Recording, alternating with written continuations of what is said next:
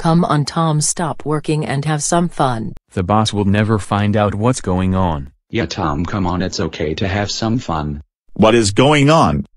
I'm trying to work.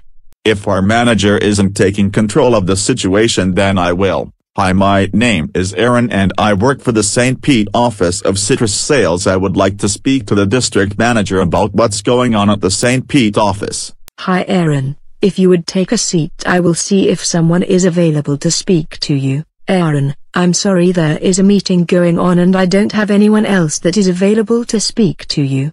I can leave a message? Yes, please leave a message that the St. Pete office is in need of a new manager. Tina, I received a message yesterday about our St. Pete office not being ran properly. I'm wondering if you would be able to go over there and help them out.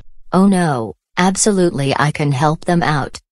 I'll go over there first thing Monday morning. Great, thank you for accepting the offer. They are going to be a lucky office to have a manager like you on board. No problem, I'll let you know what the outcome is next week.